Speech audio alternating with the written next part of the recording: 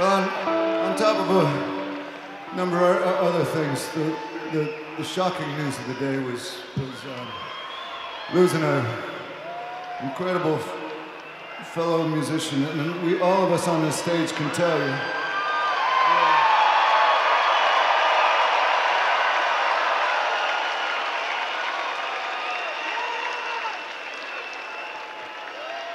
You know, that guy loved music so damn much.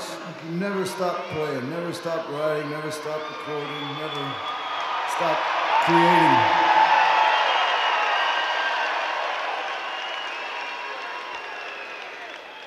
He was dripping with songs. They'd go into the shower after he took a shower, and there'd be 3 songs laying there, just in the gray water. But and of course, I'm talking about Prince. And,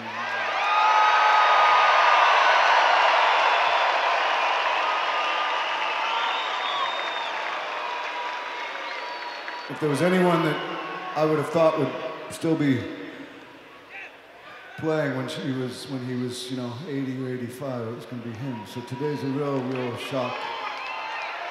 And you know, people know him for some of the ways he looked, or the different ways he looked, or the different things he said, or the different, you know, there's a lot of incredible things to remember him by. But I gotta tell you, as musicians, and you know, you just saw some great guitar playing. Prince was probably the greatest guitar player that we've ever seen. It's amazing. It's incredible.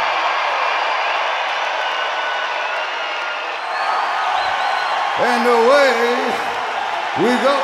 You're listening to Live on 4 Legs, the live Pearl Jam podcast experience, featuring Mr. Stone Gossard.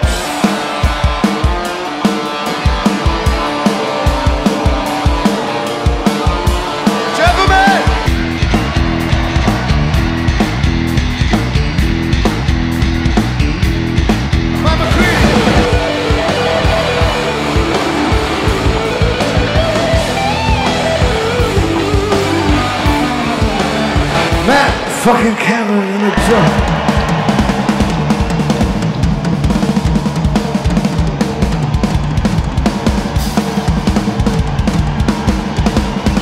Mr. Boom Gasper.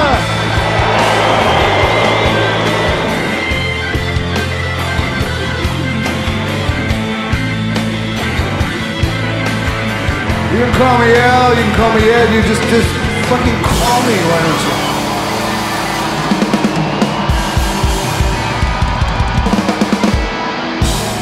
Hey everybody, now welcome to Live on 4 Legs, a definitive live Pearl Jam podcast.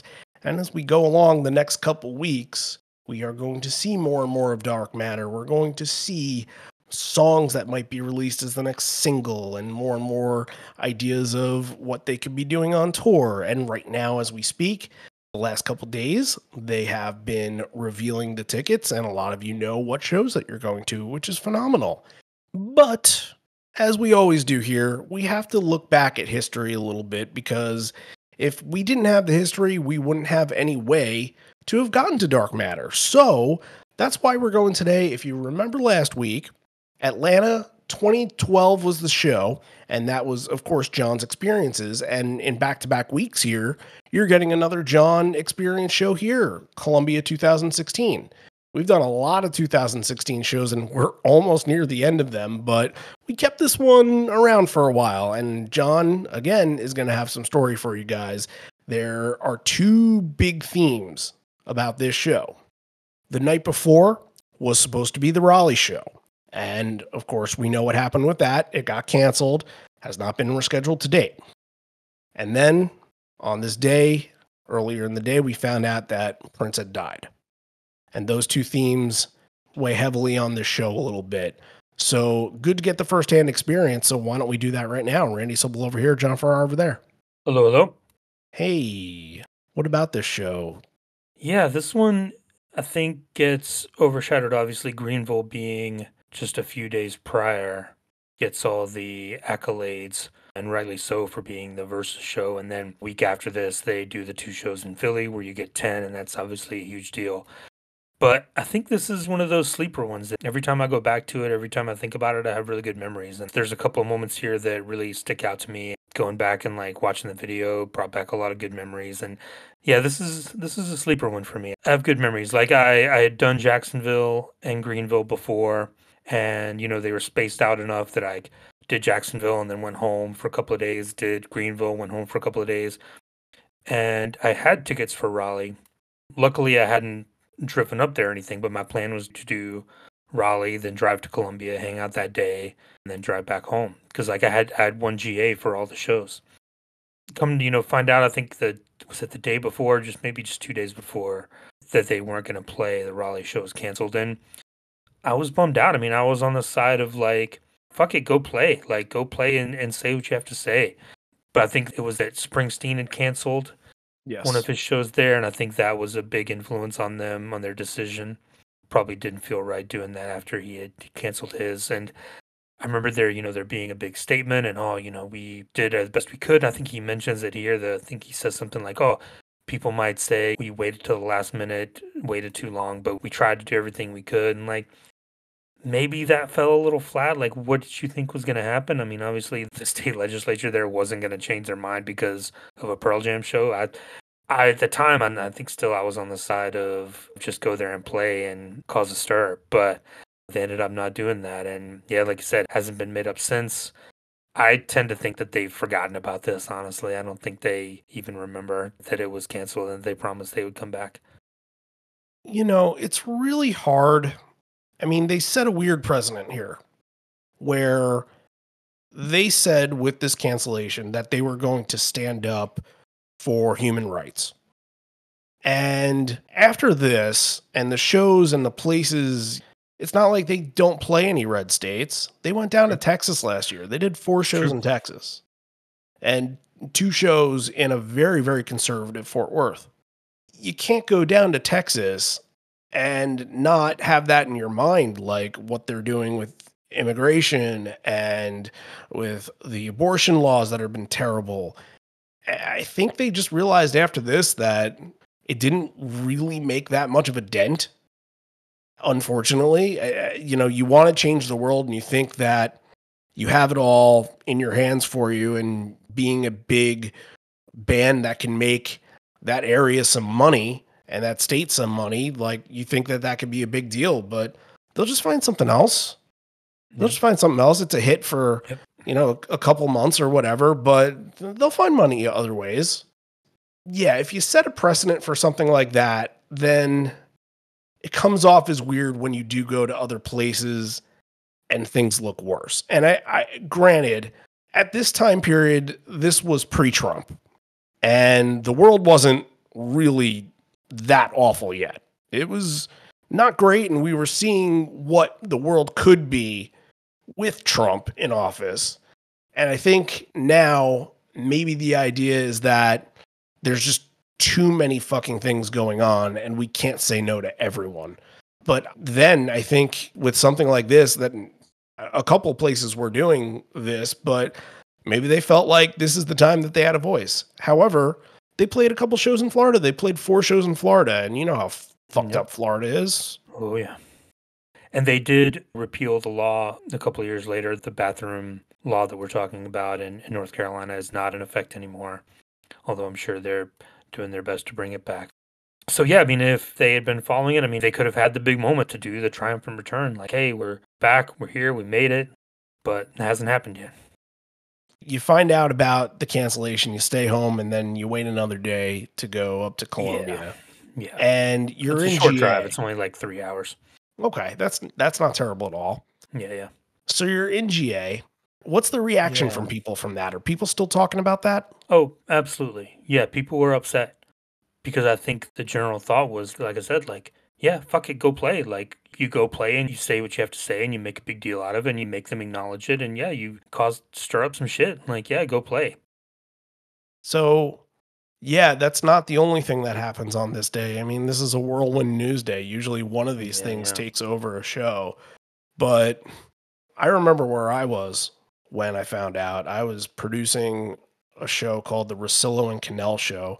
It was a god-awful show, and I hated just about everyone that worked on it. And I was in my control room, and all of a sudden, I guess it was a graphics operator or maybe my camera operator. He just says, "Oh shit, Prince died." And your first thought is like, I thought he was immortal. Like he never, and Ed kind of says it here. He says something along the lines of, you would think that he would be playing well into his 80s. And he was just one of those kind of people that it felt like he would never die. It felt like he would outlive cockroaches almost, because he was just that big of a presence. And it was really shocking because I think in January that year, we lost David Bowie. Mm-hmm. So that's two mega stars from rock and roll, like absolute game changers, innovators that we lose within 4 months of each other. And you want to get into like the next year in losses, you lose Scott Weiland, you lose Chris Cornell, you lose Chester Bennington. I'm sure I'm missing some people here and there. Tom Petty. There was a run of a year or two where they were dropping like flies. Oh yeah. Horrible. And it's not like a couple musicians here and there that you might know. These were all chart toppers and possible Hall of Famers, if not shoo-in Hall of Famers. Yeah, I remember. So like getting in the GA line, and obviously, people are familiar. The GA line just moves to the merch line. When the merch shows up, everybody kind of goes, okay, I'm behind you. And then you go move over. We're in the merch line, and it's probably, 12:30, 1 o'clock maybe, getting ready to open. And I'm looking at my phone. I was looking at Twitter, and I see something. People around me are just kind of like doing the usual thing. And then I see it like, oh yeah, Prince is reported dead. I'm like, oh shit. So I like kind of tap the person behind me, like, are you seeing this? Like, did you see this? Like, Prince died. Everybody's like, what? I'm like, are you serious? So everybody, like 100 people immediately pull out their phones, and then you start getting the alerts, right? They start getting the news alerts, like, and everybody kind of just goes, oh shit. Like immediately there's like a pall cast over the day's events. Everybody's like, oh shit. And, I remember too, so you go on and we get our merch, and it's kind of ironic, like the poster for this show has a little bit of purple in it. And then I remember like when you line up to go into the venue, I remember a girl came around and she had like a huge stack of paper, and it was these purple sheets of paper. And she was handing out one to everybody. She goes, here, take one. We're gonna hold these up. It's for Prince. We're gonna hold them up. So everybody had a little purple sheet of paper, like a little half sheet. So we all went into the venue kind of holding this little purple sheet of paper. Like, I don't remember if she said like during the encore or whatever, but I think it was like, oh, when they mention it, make sure you hold up the purple piece of paper. So we kind of had that going. And then, but yeah, I remember like there was like a weird energy in the building as we were kind of waiting, because you get in the building at 5:30, 6 o'clock, and then you got to wait 2-3 hours for them to go. So you're just kind of waiting around talking to people. It was a different energy than a lot of the other GAs that I've been in. That's rather incredible that somebody had the thought to do that right away, like instantly, and be like, let's go to CVS and buy as many purple papers. Right. And I mean, like, how many did they give out? Like, it was a huge hundreds? stack. I think everybody in GA had one, from what I remember. Okay. Yeah. Yeah. I mean, that's super impressive to do that.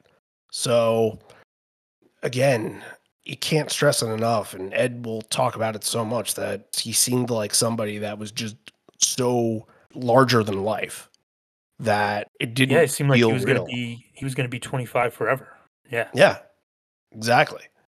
He was only 57, which is just nuts. The story is he was running himself, and like he had 2 recording studios going 24 hours a day. He would just pop in and out, like lay something down, like put down some brilliant piece of music or write some incredible song, and then leave. But he was, evidently like using substances to keep that going, basically nonstop, and that catches up with you at some point. Yep. And I think that's exactly the same way that Tom Petty passed away as well. I think it was an accidental fentanyl overdose, which is just sad. Well, look, outside of all that, you guys do get a good show. There is definitely some overcast of everything that is happening, but the band at times will dig into that and focus on that. But at other times they'll say, all right, let's have some fun. Let's have a good time. Let's have a rock and roll show. And the way that they're going to start it here, they're going to open up with Oceans. The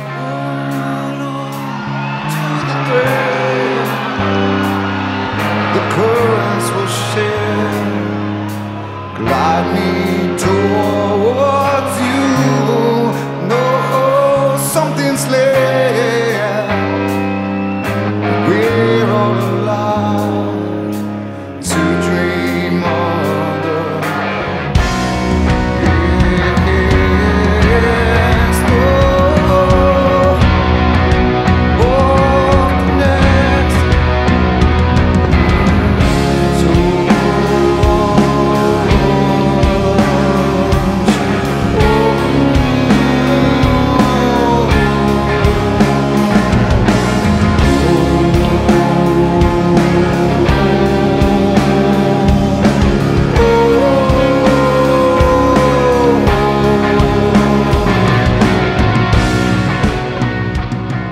talk about all the time. You go around all day and you're talking to people about what's going to open, what do you think? I don't remember anyone saying Oceans. I never would have guessed Oceans for this night. But yeah, fantastic. I mean, I think they come out and the vibe is very good. Mac just kills it on Oceans every time. As soon as Stone starts playing that riff, you're just like, oh my God, like you're just transported back, and it's a perfect opener, and it gets in, it gets out. You just have to kind of enjoy it while it's happening. Yeah, this version of Oceans, I don't want to say concerned me, but I definitely kind of perked my ear a little bit at this because there were things that Ed was holding back on a little bit. He wasn't pressing his vocals on any of the choruses. He was going really low baritone on those. And I'm like, okay, if this is down tune, first of all, and then he's doing that on this, that means maybe he doesn't quite have his full fastball. And this is the kind of show, in the place where it is and how many shows that they have done to that point, where Ed could have some wear and tear on him. I was going to listen for that in this show and see how that progressed and developed over time. And it was a tougher show for him. I think he got through it. I think it was okay, but it was a more difficult show for him than usual. There are a lot of times where he just sits out for a lyric or so and then comes back in just to take a breath, or it's part of he doesn't think he can hit it, whatever it is. But it wasn't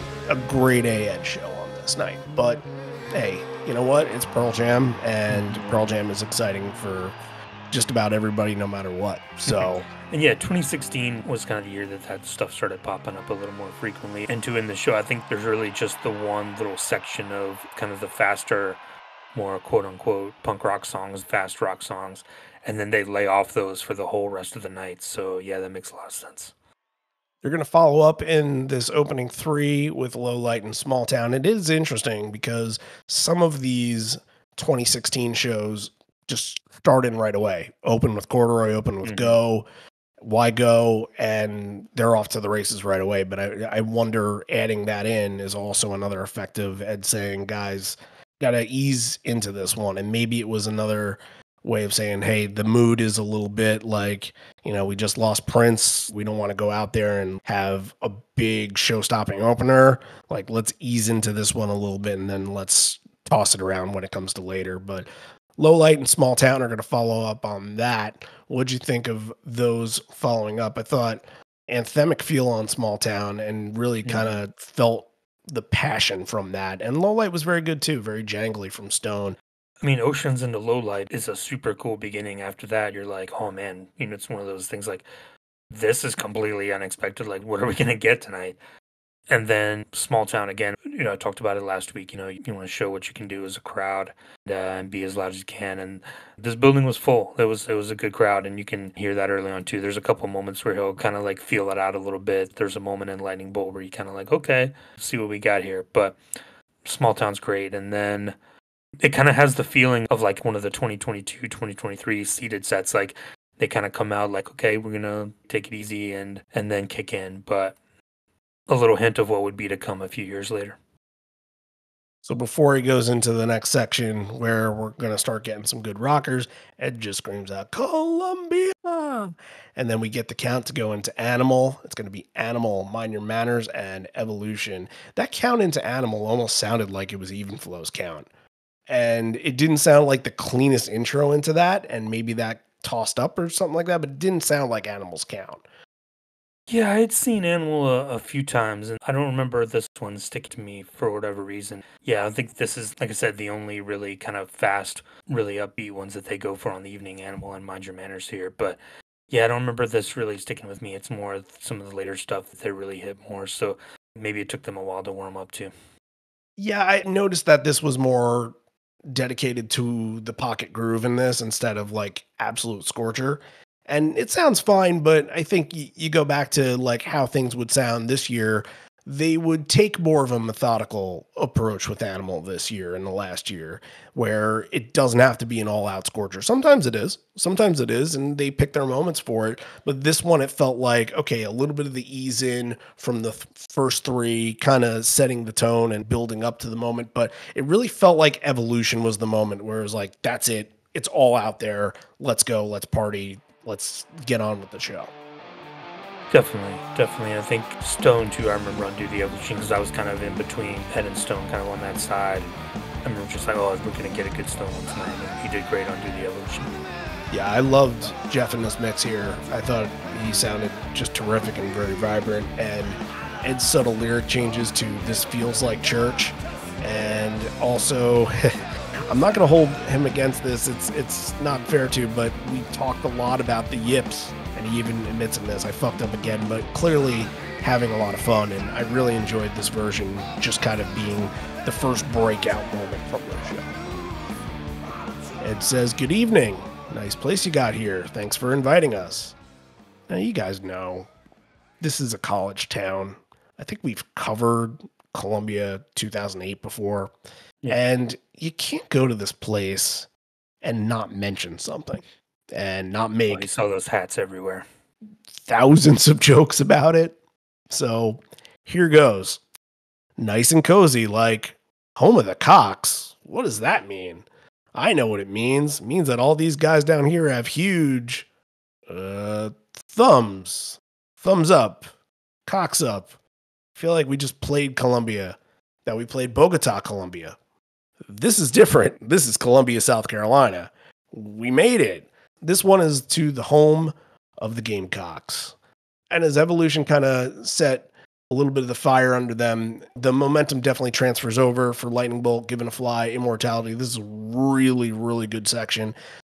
Lightning Bolt is very, very interesting. And Ed, in the beginning, he's asking, help me. I'm almost feeling it. Help me feel it. Help me feel it. He's trying to get that energy from the crowd, and it builds up. It keeps building up, and you can hear the crowd going for it in this. This show and its showstoppers are going to be the story for me. And it starts with Lightning Bolt. A lot of these songs have that, like, classic arena rock refusal to end the song. Like, let's just keep going. Another chord. Cameron just pounding away, doing something incredibly crazy and sounding like they don't want the song to end. It happens on maybe like 6 or 7 songs in this set. And Lightning Bolt is where that kicks off. And it is, yeah, I love it. You know, say what you want about like the big arena anthem kind of thing, but I think it added to the show.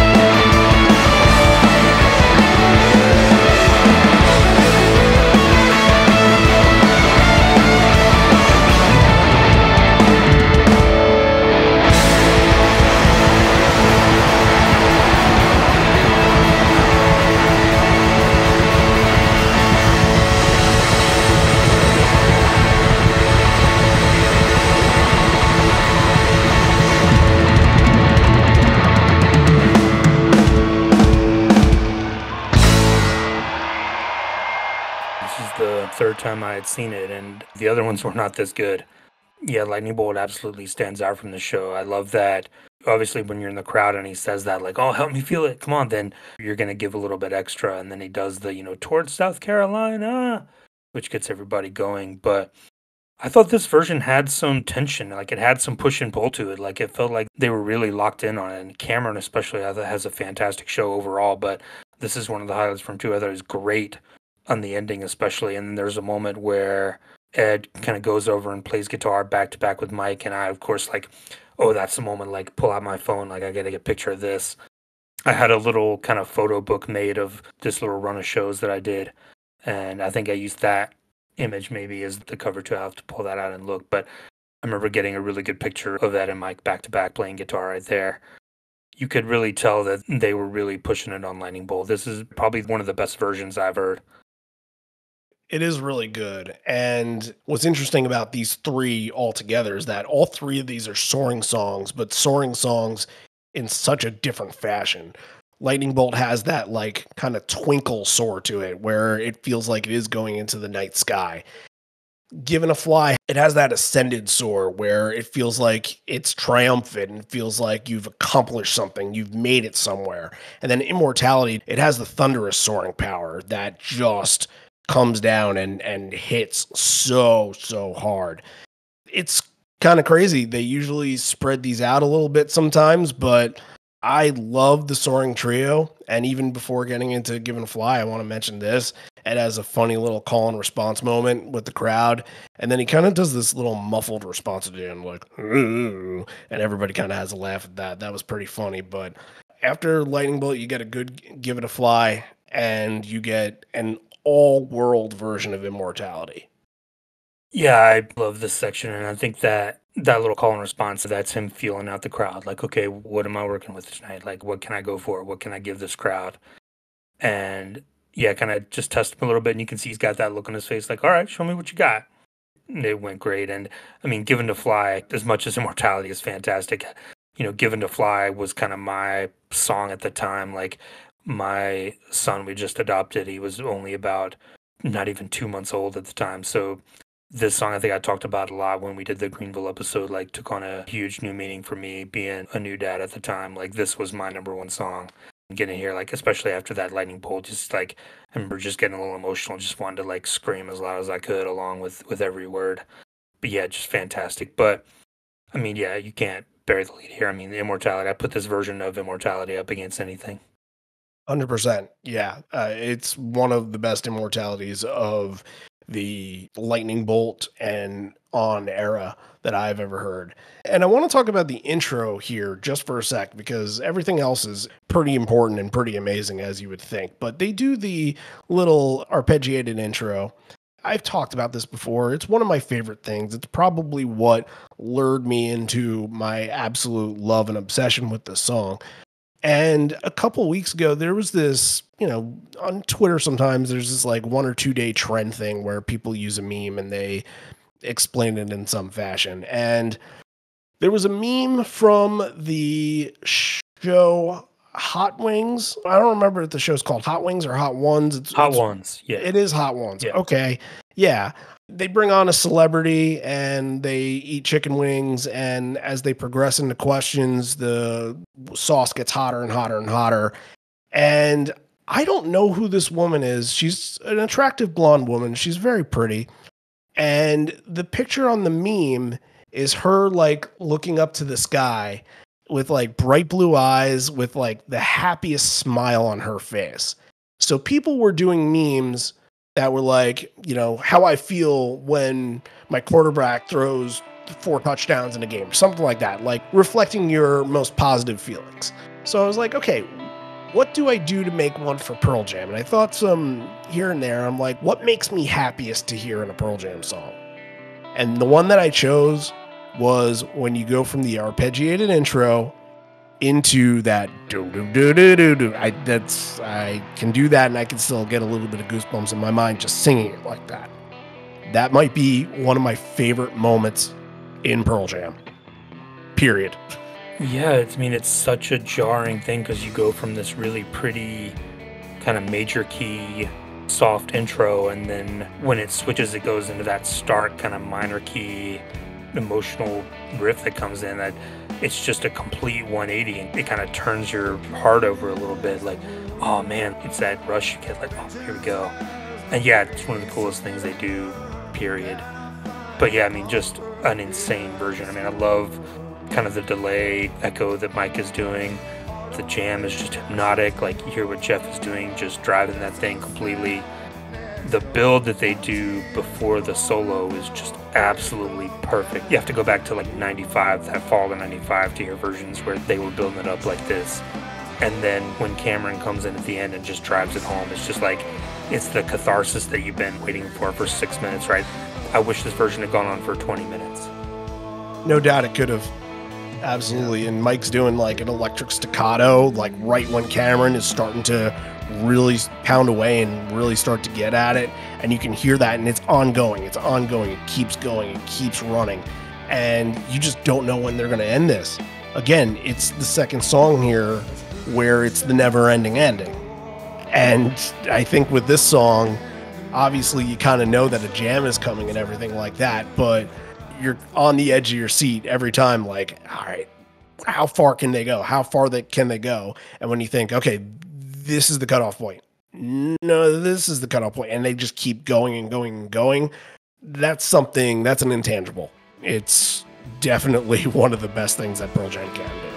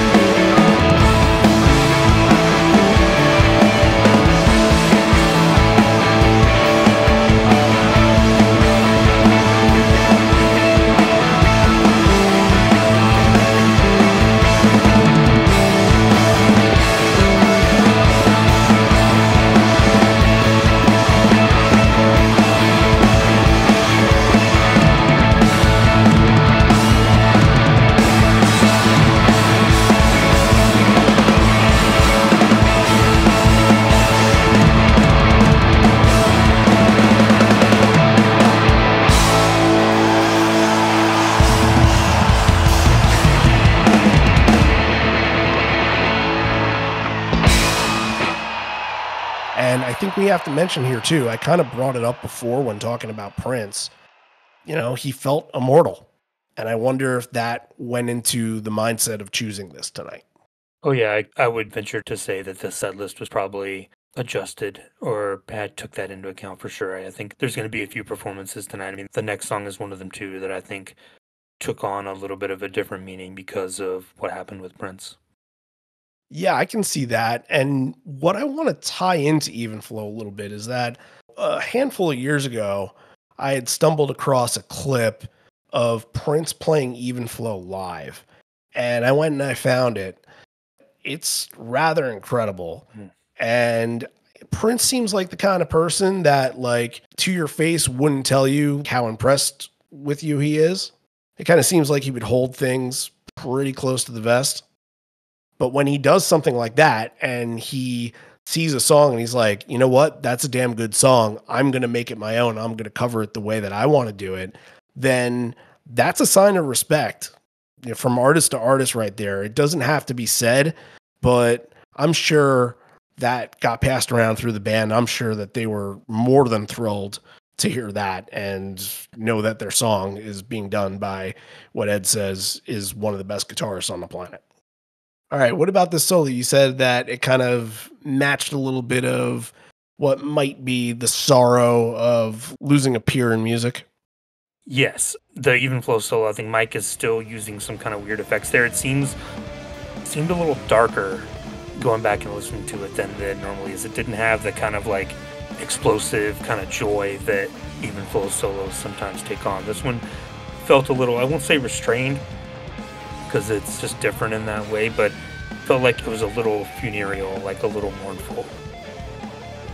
Yeah, I heard a little bit of that. I definitely heard a little bit of that. I heard also sometimes, it doesn't happen very often, but sometimes he pulls off like that lawnmower pull, like that vacuum cleaner lawnmower sound. And Javier was telling me POG organ mode, plus MXR phase 90 and high speed setting to imitate the Univibe and pulling and pushing the tremolo arm. I know all this stuff, guys. I do. Trust me. Crucial for my idea. Yeah, for sure. And he'll be on in a minute or two talking about something that's incredible, so you'll not want to pause the podcast for that. But we do get a Matt solo in this too. 2 weeks in a row. 2 weeks in a row that it's not in the prime Matt soloing era, so that's pretty impressive. I wonder if that was him wanting to do a little something on the song too, like talking about it before. Like, guys, I'm sure he has free reign to do it whenever he wants to, but I'm sure he was probably like, guys, give me a moment on this one. I want to let some stuff out, thinking about Prince as well. And that's where we get to another conversation here, and another Ed paying his legit tribute to Prince. And he says, we appreciate energy tonight because on top of other things, the shocking news of the day was losing an incredible musician. And all of us on the stage can tell you that that guy loved music so damn much. He never stopped writing, never stopped recording, never stopped playing, never stopped creating. And he was dripping with songs. He'd go into the shower, come out, and there would be 3 songs just laying there. All of us were incredibly fortunate to get to see him a couple of times. Some of us even got to meet him. He was an intense cat. If there was anyone that I thought would still be playing when he was 80 to 85 years old, it would be him. So today was a real shock. People know him for maybe the way that he looked or things that he said. There's a lot of incredible things to remember him by, but I got to tell you that his musicianship, you saw some great guitar playing. He was the most amazing guitar player that you've ever seen. He will be missed. And that gets you into Light Years. I'm going to package it together with Marker in the Sand here. Light Years is the pick, of course. Anytime that somebody in the industry dies, it's usually Light Years Come Back, one of the two that they pay tribute to. However, the next couple of songs in here, not ones that they play very often, and it felt like from the beginning and a little bit when you get into the song as well, they just did not seem to gel like you usually think they should. The intro to Light Years was very, very strange. Something was off, to the fact that maybe I thought, were they trying to like actually play part of a Prince song to get into that, and it just kind of backfired? It didn't sound like it, but it was totally different. It didn't have that little sparkle that Light Years usually has. And then Marker in the Sand, you're waiting for a crunchy riff. You love that. You want that to get in right away like that. And it's very effect heavy from Mike. I don't remember the last time that I heard Marker in the Sand kind of sound like that. And, you know, they hadn't played it since 2014, so it had been a while, but something felt a little off. Well, I remember, this is, when he's talking about Prince, that's when we're holding up the purple sheets of paper and everything. And for sure, yep. Yeah, so hundreds of those things. You can see a little bit in the video. Hundreds of those things go up on the floor. Yeah, I think the intro to Light Years is cool. I think he probably just was a little overcome, like a little just trying to make it perfect and trying to do something cool. Yeah, it's a little off, a little different. It's different sounding, but I think it's cool. I remember, it just felt like just watching him. He's got his head down, he's totally into it. It felt like he was trying to bring Prince back by playing the guitar as hard as he could, It felt like he wanted to put all of his emotion and feeling into it. And that doesn't bother me. If it's going to be a little off, a little imperfect, it's fine. I thought Light Years is great. He was really into Marker as well. Like I said, there's a weird kind of vibe in the air, but Ed was really into Marker as well, like emoting and running all over and getting into the endings. So a couple of deeper cuts here before you get to the hits to end the main set. And that would be the last time that they would play Marker in the Sand before playing it in Chicago. That right. Amazing, incredible version that I will always hold dear, dear, dear to my heart. Before getting into Infallible, it's interesting. It's really interesting. Next week, we're going to do Brooklyn 2013. And there are so many parallels from this show to a show that happened 3 years before that it's so weird. We'll get to it when we get into the encore as well.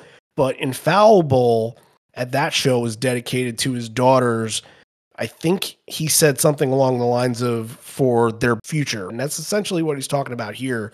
And that's the idea of the song. But it's just interesting that they kind of have the same sort of tie-in. And that leads to Ed saying, not all songs can be about sex, drugs, rock and roll.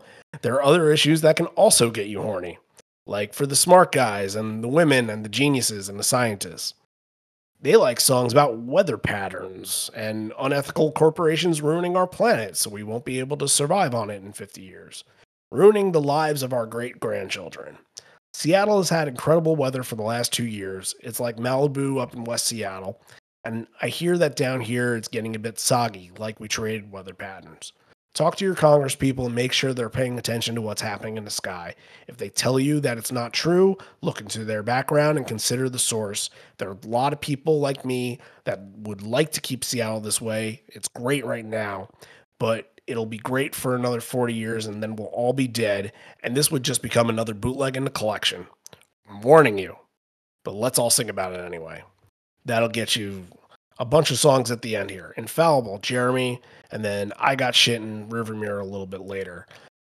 Infallible, we're going to get to Javier in a sec. One of the things that I wanted to do with Javier this week that he was excited to do was just songs that he hasn't covered on the show before. And we're going to get into Infallible, even though that this is not anywhere close to a great sounding version of Infallible. It gets off in the wrong key, and Boom is on the wrong key for half the time, and that little dun-dun-dun-dun, they are completely off on the first part of it, and it just kind of spelled disaster for the rest of the song, having that like first minute or so have a little bit of the key errors in there. But yeah, not the best version of Infallible that I've seen. And maybe not surprising that this is the last version to date. Is it really? Yeah, they have not brought it back since the show. which is a bummer, because I mean, at the time, I mean, this is my favorite song off of Lightning Bolt. Like, I was stoked to hear this. But, yeah, we'll give it, Mike has some cool backups on it, doing some oohs and ahs. But yeah, I mean, you could tell, I remember like there was a little bit of like, something's not right here, but I still love the song at the time. I was still singing along. Let's go to Javier, and he's going to talk about kind of how this song sounds, because it's interesting. It's an interesting live song because you get that little thing that Stone's doing in the beginning that kind of sets the tempo for the song and sets the identity that the song has. And it's an interesting song musically, so let's hear what he has to say on it.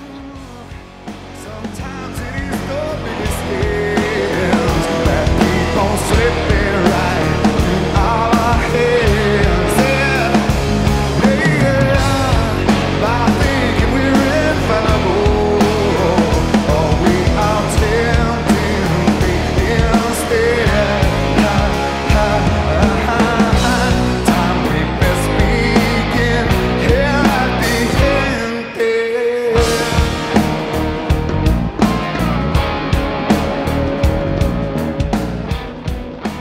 Hey Randy, hey John, hey everyone on the podcast. So we're covering Columbia 2016, and this week we're going to talk about a song that we usually don't talk about, which is Infallible. This song has a pretty cool thing. Okay, so go with me. 1, 2, 3, 4. 1, 2, 3, 4. 1, 2, 3, 4. Matt and Mike, they follow that rhythm pattern over the whole part of the song. Basically, Mike follows whatever Cameron is doing to create this cascade progression over the song. Note aside, Boom completely missed the entry mark here. I think he was thinking that they were playing the song in the original key, which is in the key of A minor, but in this case, yeah, you can kind of hear it. It falls apart very, very dramatically bad throughout the song. But the 1, 2, 3, 4, 1, 2, 3, 4 that these players they follow to, it creates this sense of urgency, especially in the first part of the song, like 1, 2, 3, 4, 1, 2, 3, 4 in a Stone, just doing the first bars in each 4. So it's 1, 4, 1, 4. This pretty cool combination creates this cascade feeling, creates this kind of like staccato playing rhythm that you have over the whole song. Guitar selection for this kind of tune, I've seen it all over the place. Sometimes they both go Strats, sometimes they both go Les Pauls, sometimes Mike will go Strat or Les Paul, and Stone will go vice versa. Lately, I think they kind of nailed it where Stone will stay with a Les Paul or something that is going to have more like that humbucker sound. Pun intended for what's coming next on this episode. But yeah, that's what I can tell you when it comes to the guitar selection for this song. But yeah, we wanted to take things different this week because sometimes, like, I know effects, amps, all the stuff that I like to talk about, but sometimes we forget that creating different tones or sounds, it might come from the rhythm, the music pattern, the beat pattern that you're choosing to play. So that's something that we wanted to address this week. Hope you like this comment, and I'll see you guys in a little bit.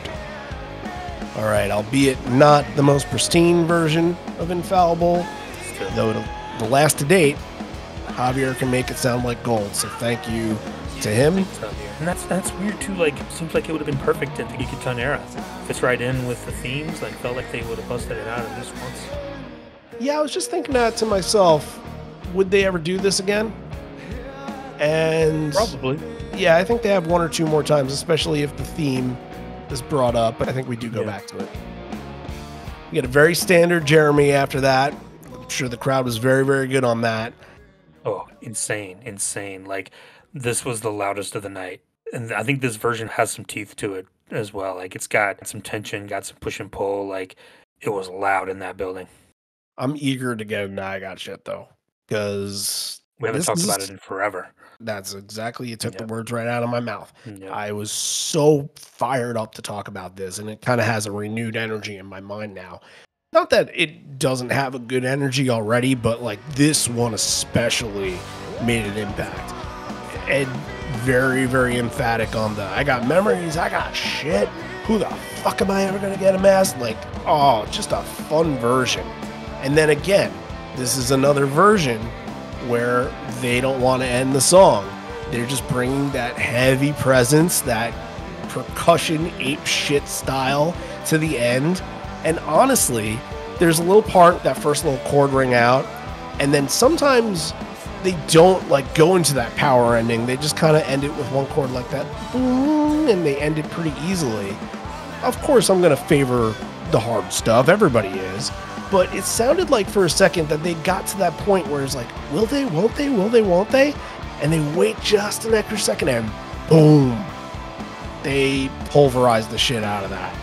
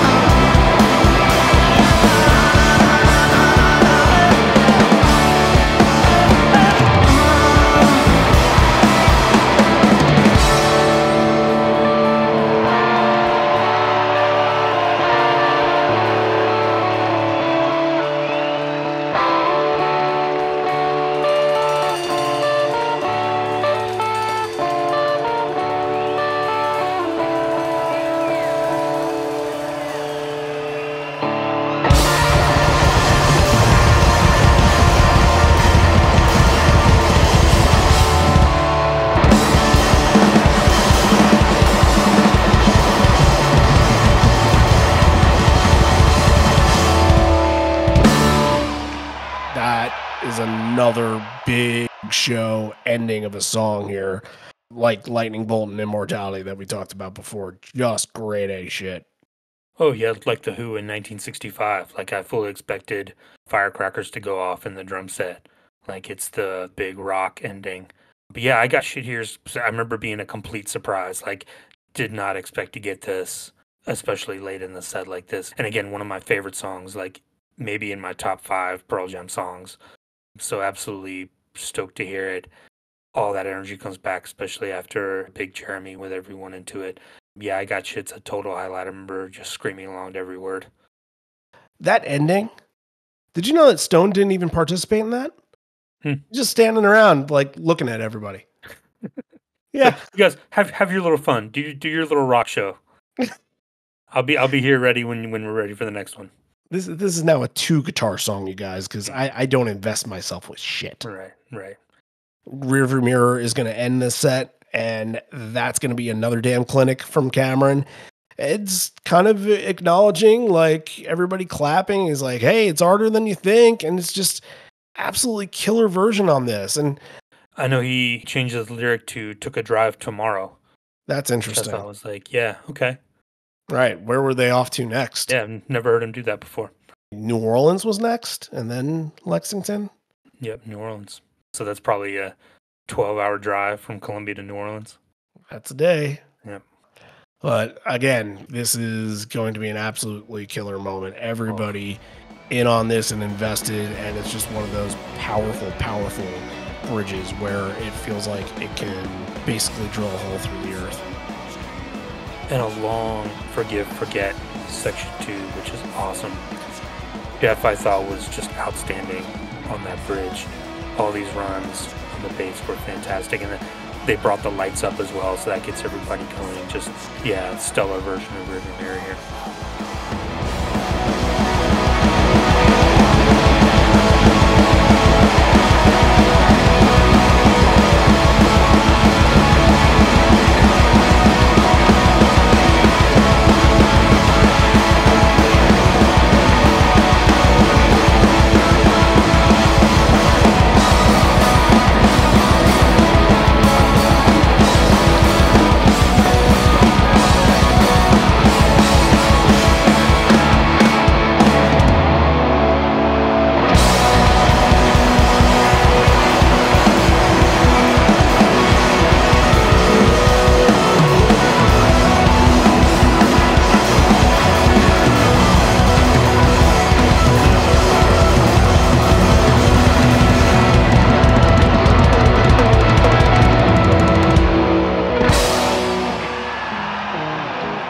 Encore time. Let's pause for station identification and talk a little bit about Patreon. Obviously, you guys know that there is an album and a tour coming out, which is amazing. And that just means that Live on Four Legs is the place to be when it comes to all the information on tour, on album, on brand new singles, on everything. And we could really use right now all the donations as humanly possible for Patreon, you guys, because it's going to help out. As I mentioned last week, we have a lot of business expenses to get to in the next month or two.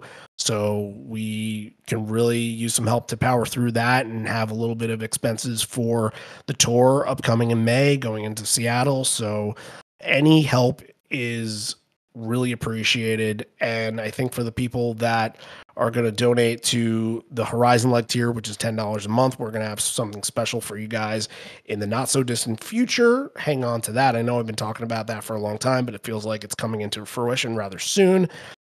Yeah, it is just so helpful at this moment. And I can't say enough good things and great things about the people that have donated for as long as they have, because it really has impacted what we do. And again, mentioned every week because we got to, but all of the shows are going to have instant reaction episodes and will all be available on Patreon. And that's going to be the thing that I hope drives everybody there. And I hope that you guys are enjoying, because a lot of people are following up. It's like, hey, a post-game show for like a football game or a baseball game or something like that. You want to get the idea, you want to get the highlights and stuff, especially if you weren't able to watch a live stream. There's going to be West Coast shows where people on the East Coast are not going to be awake during, and they're going to wake up the next morning. They're going to want to know what happened. And that's why we're going to be there. We're going to be there. We're going to get you all of that in a timely fashion. And a lot of help will come from our people on site. Again, if you want to be part of that, please, please, please reach out. There's a lot of places that we're not going to be, that maybe I don't have a lot of friends that are going to be in some places. I will have some in some areas, but all help is absolutely appreciated. Europe, Australia, a lot of people from Australia have already reached out. I really, really appreciate that. And you guys will definitely hear from me at some point, and we can use all that help. But East Coast too, Wrigley, Indiana, Missoula, all of these places, whatever you guys can do to help after the show, to talk about what happened in the show and kind of do a little bit, get a couple people around and just get the conversation going. And we'll ask you questions and we'll ask what your favorite performances were and stuff like that.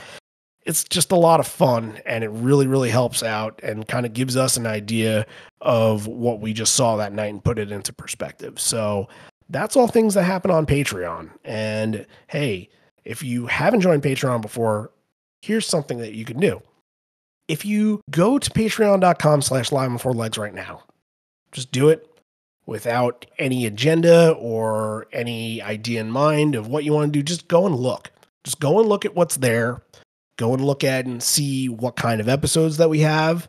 And maybe something will perk your interest with an Evolution episode or a late night series episode, or we have tons of episodes from the past that you can go through. Bird School, tons of stuff to listen to, even some 1991 and 1992 shows that are full shows that we haven't done on the main platform that are available for you guys. So take advantage of all of it. And if that is enough to lure you over there, if you are interested in the content, you just keep saying to yourself, I listen to a lot of Live on Four Legs, but gee, how can I listen to more of that? That's your way. Patreon.com/Live on Four Legs, or download the Patreon app and search for Live on Four Legs, or you can go to liveonfourlegs.com, the hub of the Concertpedia, which John is getting his pen ready to take his notes and get to all of the reviews and recaps after the show, because that'll be out every morning as well after shows. I'm clicking my pen right now. You got to get exercise in there. This is spring training for your pen. Exactly. Click away. Can't wait. What's your 40 time with your pen? Oh, very, very good. Very good. Olympic quality. I don't know if I trust that. I don't know if I like very good. Needs to be. Hey, we're just getting the training started. By the time it runs around, we'll be in peak shape. All right. I'm counting on you. I'm counting on this all working out. If you want to support John's pen training, donate $1 or $5 or $10 a month to our Patreon, and I swear maybe we'll even send you a gift of a Live on Four Legs pen. Ooh, could use a nice pen. Actually, I could too. Yeah. This ended up much more valuable of a conversation than I thought it would. And that will get us into the actual encore and back to the rock. It's going to be fun for the next couple songs. Ed is conversing with the crowd, says there's a license plate from Michigan, and the crowd boos a little bit. And then it's like, well, actually, she's kind of pretty, so you may get lucky if you say something nice. I don't know what was going on there. Were you close to this? It sounded like he's like, oh, did you make that in prison? No, like I said, I was way up front, so everything was happening behind me. It's like, oh, what? Who knows? No. Okay. Yeah, and then he's going through the Cub score, and he's getting the Cub score. And that'll come back a little later, and it is interesting because it is a piece of history. It's not just a random game. And he said it was a 16-0 game, and that'll come back a little later as to what actually happened in there. Now, we're going to talk about birthdays. So he wants to get a favor from the crowd. He said, we're going to be the ones that do some more favors for you as the night goes on, but I want to get one for myself. There will be more shared equity in trade, but today is the birthday of a woman that I really, really love. And that's my mom.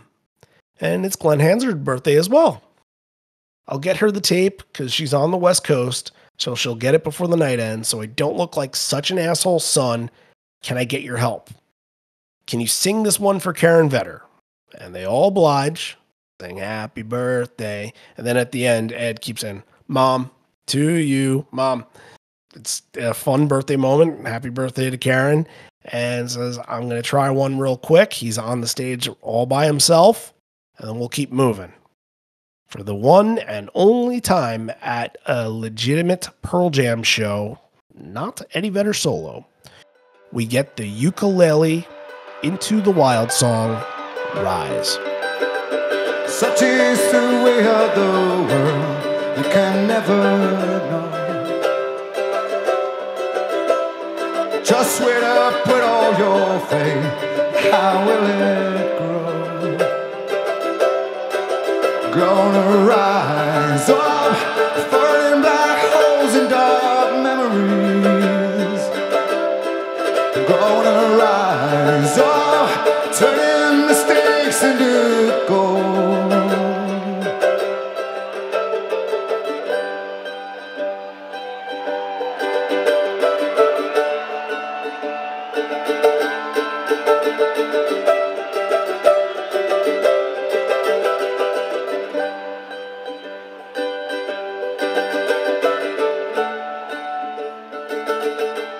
when this pops up right here, this has to be a complete surprise because there's not even any hints that he would ever do an Into the Wild song. Ever. Like, Setting Forth happened and had its moment, and then later this year, I think they would do Society a couple times. They definitely did it in Fenway. I think they did it in Telluride as well. But Rise had never, ever, ever made a Pearl Jam set, and he decided to do it right here. Maybe, is it his mom's favorite song that he wrote? Could be. Oh yeah, I remember audible gasps and screaming when this started. And I mean, just like I said, like never would have even thought there was a chance. But again, you're thinking like, oh, this is something really cool that we're getting right now. This is something unexpected and cool that you may never get again, and you haven't. OTOTO, as they say. But yeah, just an awesome moment here. Getting something like Rise is just crazy. I can't imagine this ever happens again. Probably not. No. Yeah, especially for the moment. What I noticed is that, of course, all the Into the Wild songs are like less than 2 minutes long, really, really short. So pretty close, yeah. They can use that for the soundtrack. I believe he's talked about that before. So the whole song could be played in the movie without getting cut. This was like 3 or 4 minutes long. He extended this and kind of went off on it a little bit. And I thought that was kind of cool. I don't know if he does that in his solo shows. You've seen him solo a couple of times. But once, yeah. Did it feel like that version was extended at all? I don't remember. I don't think so. Okay. Well, yeah. It's good that he did it this way because, again, It's looking like Never is probably the destination for that one. So now Ed mentions a little story here that his mom hawked her wedding ring so that she can buy him his first guitar. And he paid her back on minimum wage. That was about $2.50 back then. And it was quite a sacrifice. So he says, "Thank you, Mom." He says, "Working in a drugstore in San Diego, it's not as good as it sounds, and you didn't get any free drugs." There's a line in this next song about wearing a clip-on tie that I used to wear as a clerk. And then he does all the mimics like, "Edward, come down, spill in aisle 6, take the carts," and he mimics all that.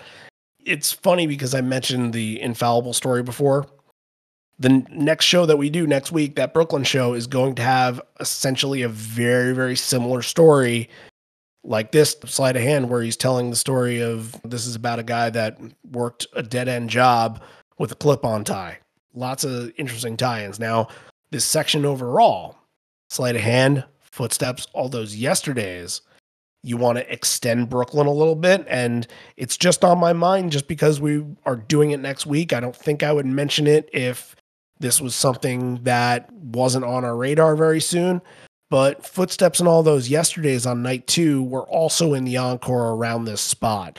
So maybe he was peeking at the set list from back then and he's like, okay, we'll look at what to do. And yeah, these songs kind of work here, or just kind of coincidental happenstance, which is probably the answer for this. He talks about the line in Sleight of Hand is clip-on world.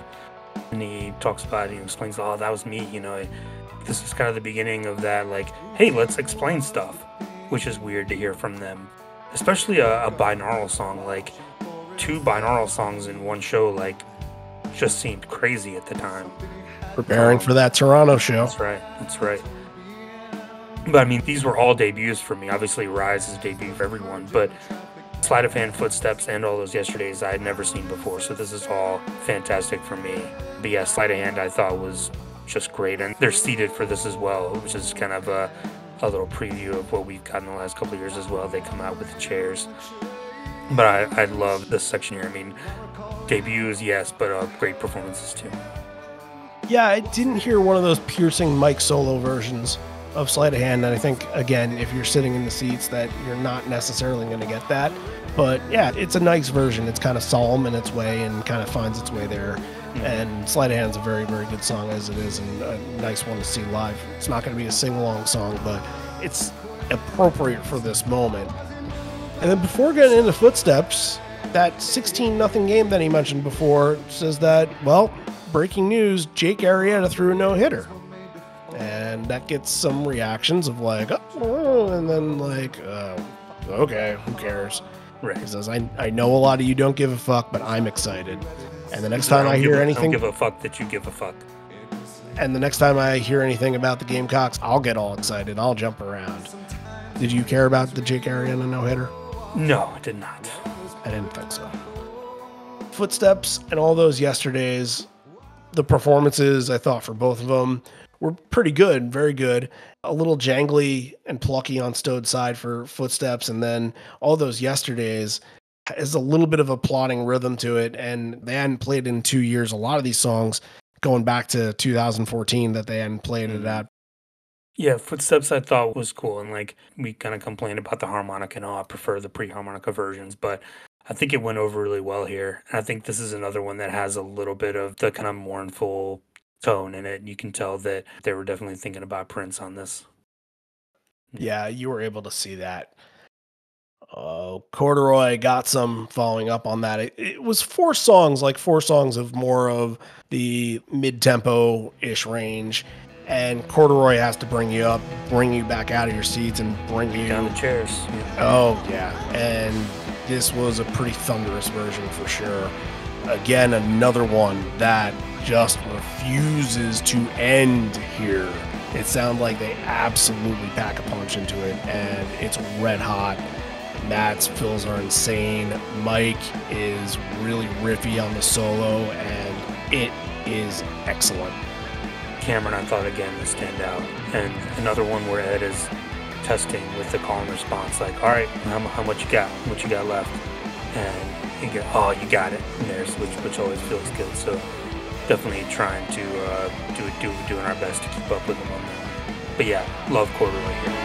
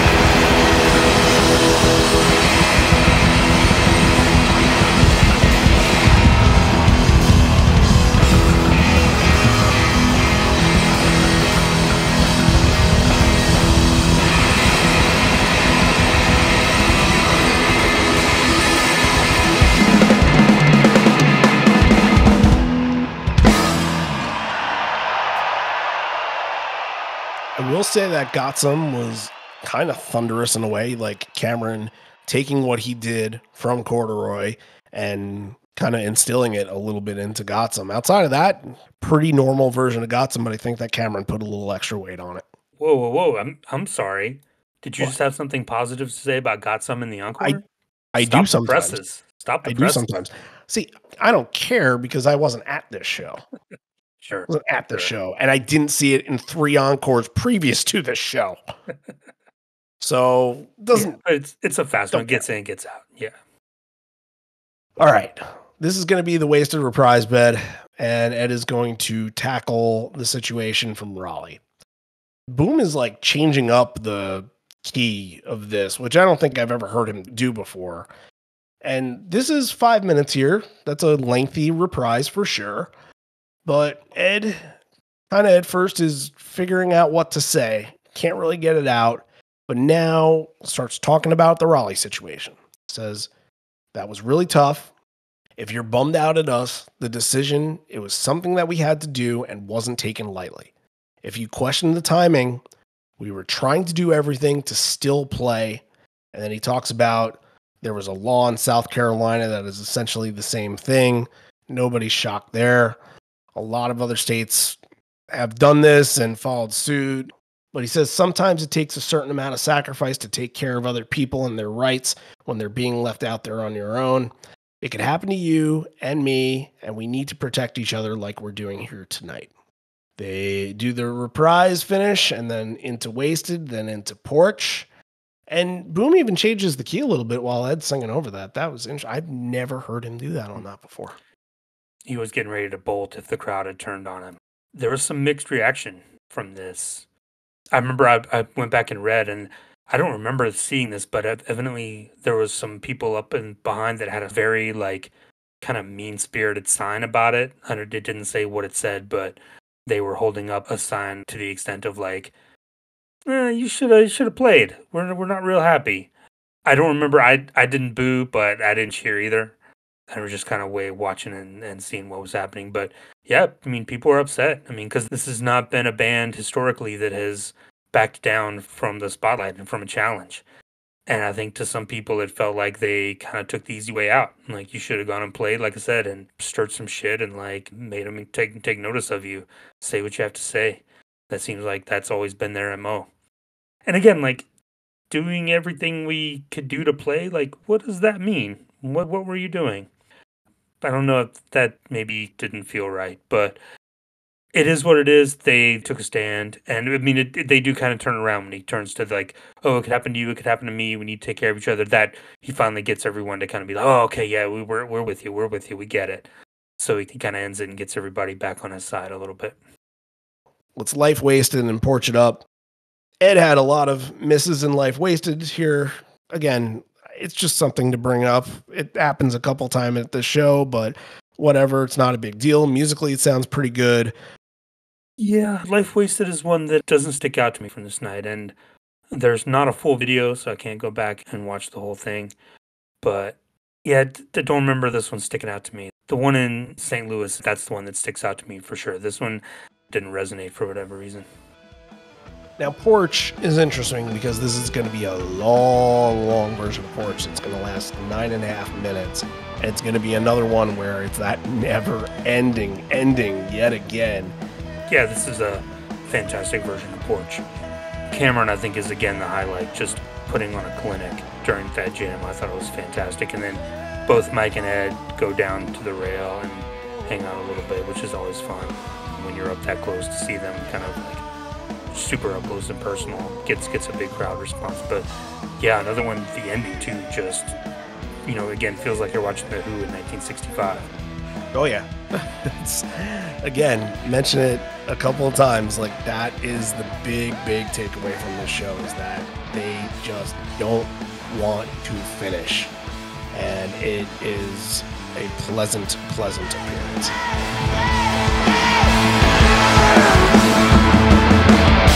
Hear my name, take a good look, this could be here today. Hold my hand up beside me, oh, I just need to say, I could not take would not ever thought to hold you, feel you in my arms,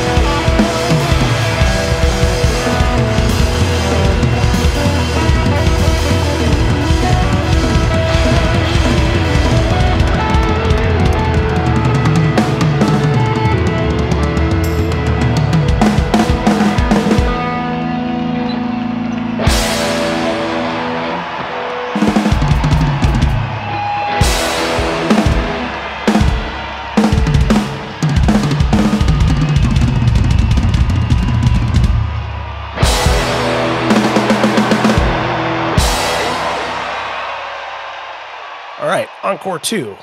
Ed's getting a little bit of the lay of the land, shouts out the VIP section in the back, watching Cameron behind the stage, and he comments on Jeff's shirt. It's a common one that he's worn that reads, "Unfuck the world."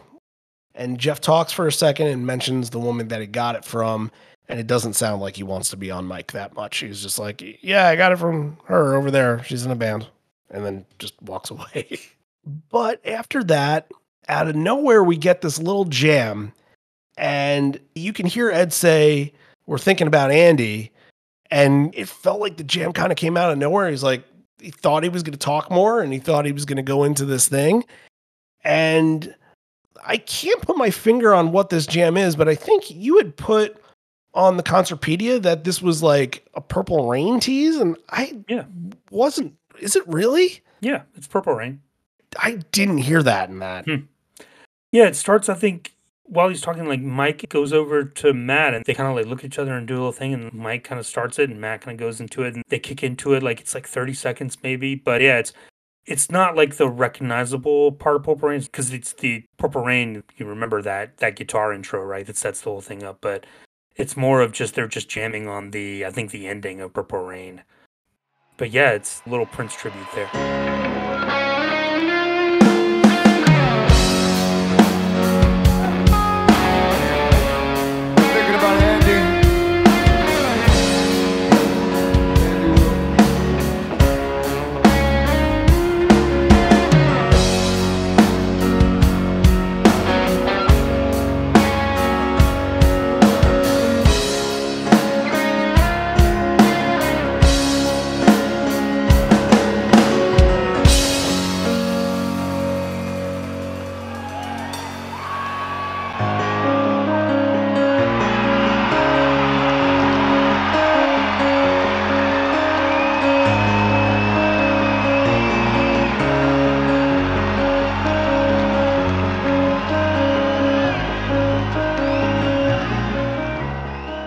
Chloe Crown is going to be in the next song, and as Ed is saying, yeah, we're thinking about Andy. I wonder, it has to have a tie into Prince, that he's thinking, you know, from one frontman that could have had this big time career as a big time rock star that lost it before he even had it, to a guy that lived being a rock star. And I wonder if losing somebody, and he always talks about it, he's always talking, you know, just thinking about Andy. And I think next week's show, again, another tie into Brooklyn, he'll say that about Chloe Dancer Crown of Thorns in there, that he's thinking about Andy earlier that day. So before we get into much more on Chloe Crown, this is going to be another one that we want to talk to Javier on, because weirdly enough, we've never talked about this song for Javier. He's never broke it down. So why not do it right now? But I'm proud to say, and I won't forget, time spent laying by her side, time spent laying by her side, dreams like this must die, and a dream like this must die, dreams like this must.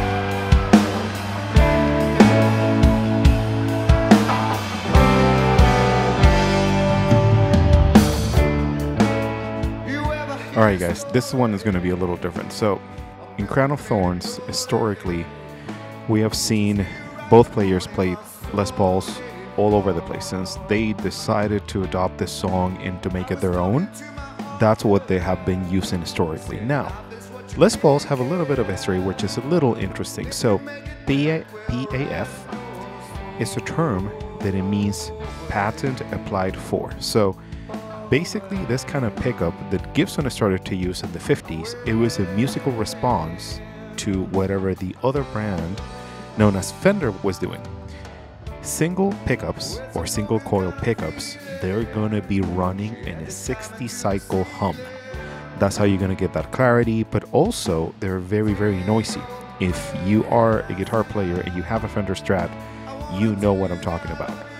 But in 1955, Gibson decided to take a new path, and they wanted to do something different. They just wanted to have a pickup that it was not going to be a single pickup 60 cycle hum, but not a P90 either. So a really, really well-known designer called Seth Lover started to design this pickup, which is basically trying to eliminate the sound or eliminate the hum out of the pickup. Humbucker, hum pickup, hum bugging. That's where the name humbucker starts for. Now, like we were saying before, PAF stands for pattern apply for, but this is the iconic story about this iconic sound and pickup. They started to be out in 1958. Those were the first years that the Les Pauls started to include this. But the interesting thing about this, there's a lot of people that they think this kind of pickup, it's super hot and it will drive amps and it's kind of like for more like power rock or stuff like that. But actually PAFs are considerably warmer, thicker, and chewer.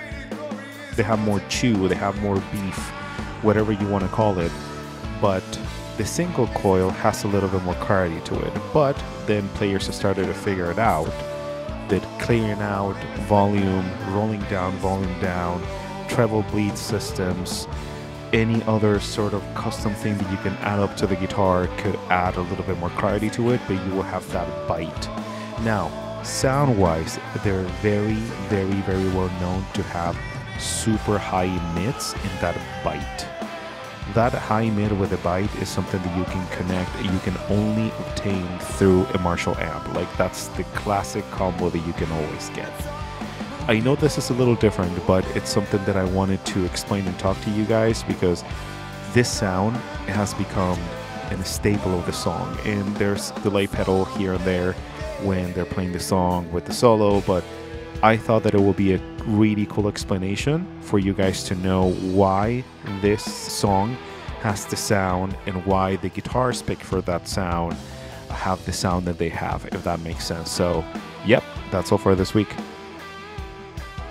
All right. Javier, you will be back next week in a much larger capacity. Can't wait for that. John, this is a pretty emotional version. This has a good punch to it, and it has an emotional ending to it. What's all going on up there? What did you see? When I think of the Pearl Jam shows that I've been to and like what moments stick out to me, it's obviously like Yeasty Girls from Atlanta 98, Stone showing his tits from Charlotte 2013, and then, I mean, that's going to be on there, of course. And then it's this version of Chloe Dancer, Crown of Thorns, because, I mean, just pulling at your heartstrings. I mean, you guys know if you've seen this song, it's unbelievably emotional and cathartic to see live. This is the first time I'd seen it. But what I remember is after the song kind of winds down, it has that kind of quiet ending. Ed kind of like puts his head down and he goes over to Stone and he gives him a hug. And you can tell it's like it's sincere, like it's not performative. And then he goes over to Jeff and like says something in his ear and like gives him a hug. And I'm like, we're 26 years into this band.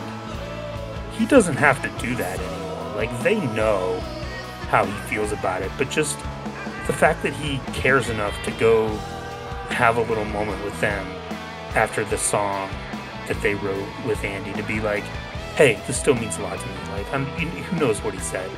It really, like, it got to me at the time. Like, I remember just like, oh man, like, I'm gonna start crying just to watch him do that. I don't know how many people even saw it, because, you know, Mike is doing his thing over there. But it's just these little intangible things that just make the show for you. This is the main thing that I think about when I think about the show, is just him going over them and taking the time to be like, hey, thank you, hey, thinking about you, hey, that was great, you know, giving them a little moment before that song. It was really, really special. This song, whenever it does come up, it is very rare to get a version of this where something isn't going on. That doesn't make it powerful, that doesn't make it emotional, that some things aren't stirring in their mind. You mentioned a lot that they like to play it in places where, stages where Andy would have liked to play at, Madison Square Garden type places, Wrigley, those kind of places it's been played before.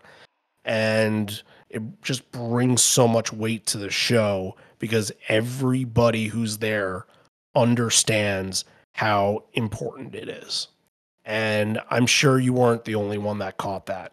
I'm sure there were people that were probably tearing up as it was, because it does cause that. You think about just the history with it, and we could be sitting here right now and doing a Mother Love Bone podcast if all things turned out, or a bad radio podcast, who the hell knows. But it is one of Pearl Jam's most important songs.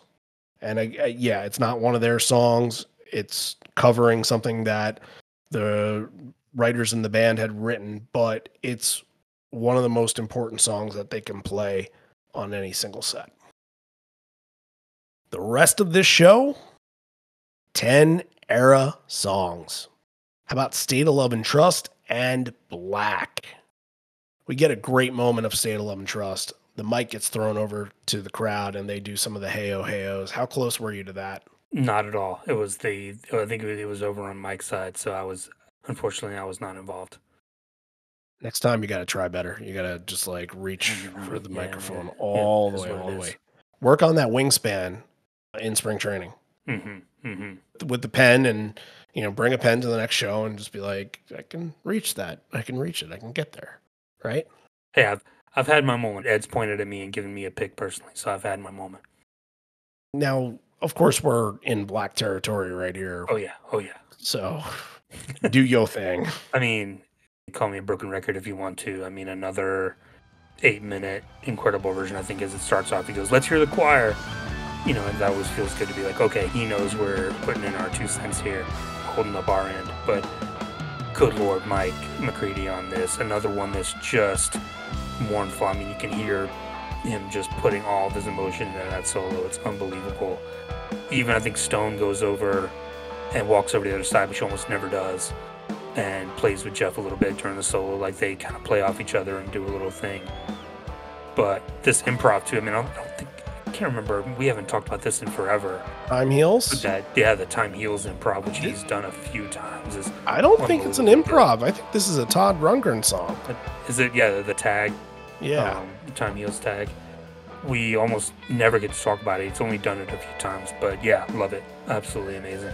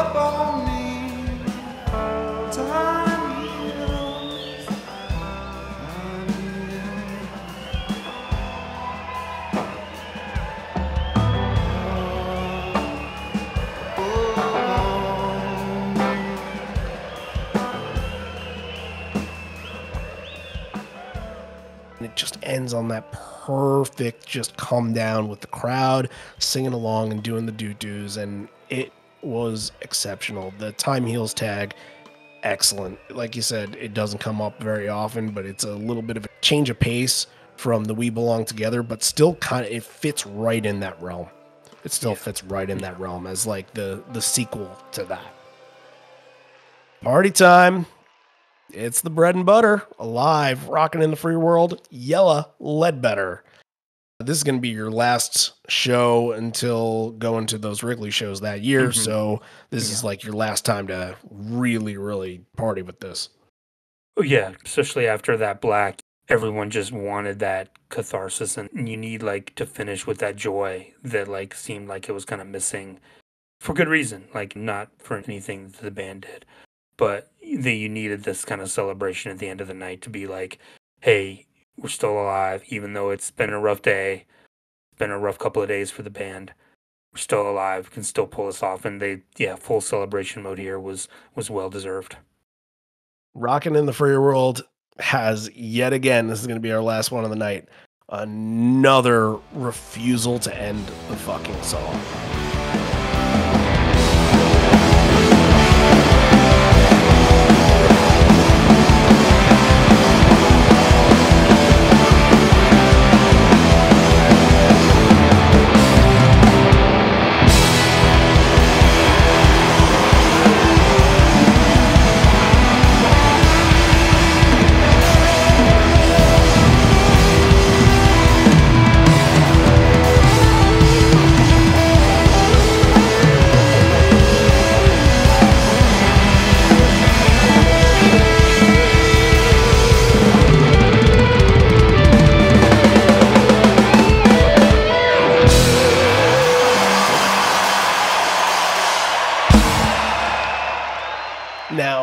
Ledbetter is probably the most important of the three. And before they get into Ledbetter, Ed does shout out a young girl that's on her father's shoulders. And he said, I can't throw this, meaning a tambourine, because it's kind of sharp. I don't want to hurt her, but they pass a tambourine back to her, which is, of course, always a very, very sweet moment. But yeah, Ledbetter has its ups and it has its downs. It gets a little tossed up during the mid-verse solo where you kind of were telling me before we started recording that people kind of had some complaints with this.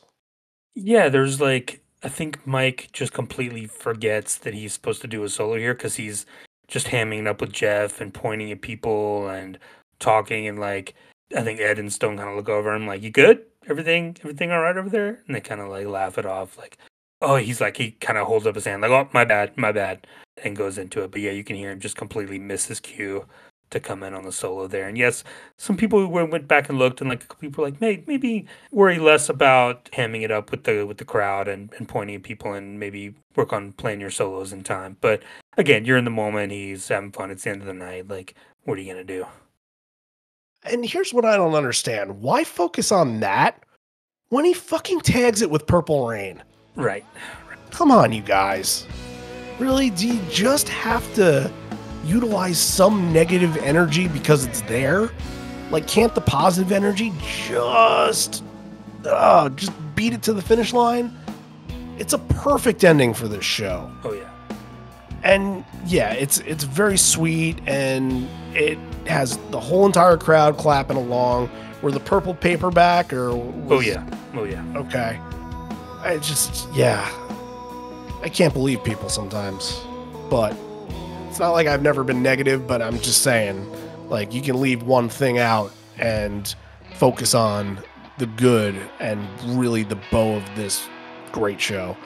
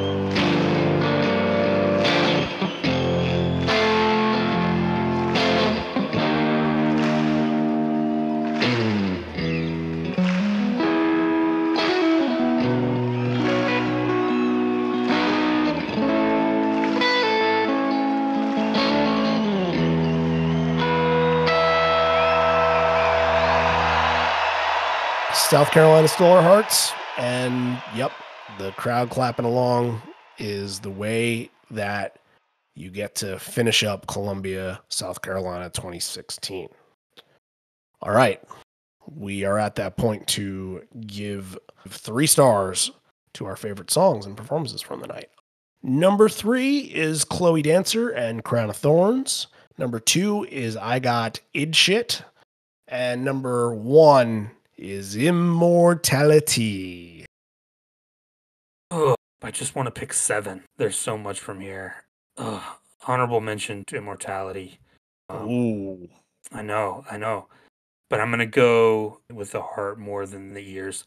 My number 3 is Lightning Bolt. My number 2 is Rise. And my number 1 is Chloe Dancer, Crown of Thorns. Yeah, you really can't go wrong on any of those picks for sure. Yeah. All right, rating time. Obviously, outside looking in here, this is kind of the first time I've had experience with this show. Not a bad show at all. Obviously, there were some things. It was sloppy in places, and Ed wasn't pristine. Those are things that you can look at and be like, can you let it affect you? Yeah, but honestly, I'm going to choose to take the themes of the night, which were incorporated perfectly of Raleigh's situation and Prince, and use that to kind of guide my rating towards more of a positive light. And those songs that just did not want to end, is going to be what I take away from this show. So I am going to give this one an 8. All right. Last week, I think I was tried to be fair and honest. I didn't go with the heart on that one because last week I gave it a 7. This week I can't do that. This is a perfect 10 for me. Oh, great okay. set list, great moments, all up and down. I love this set list, top to bottom. Tons of stuff I'd never heard before. Tons of great moments. No OTOTO. Everything you wanted. I look back on this very, very fondly. I give it a 10. This is one of those shows where you always say something is a 10 for somebody. Yep. There you go. I think that probably is a good example of that. So, all right. Well, I kind of told you guys what we were doing next week. And since our 7th episode that we ever did was Brooklyn Night 2 from 2013, we're going to do Brooklyn Night 1 from 2013 to kick off my personal story section and do that. And then the next week, we'll pay a little tribute to a venue that we're going to be seeing Pearl Jam in this year.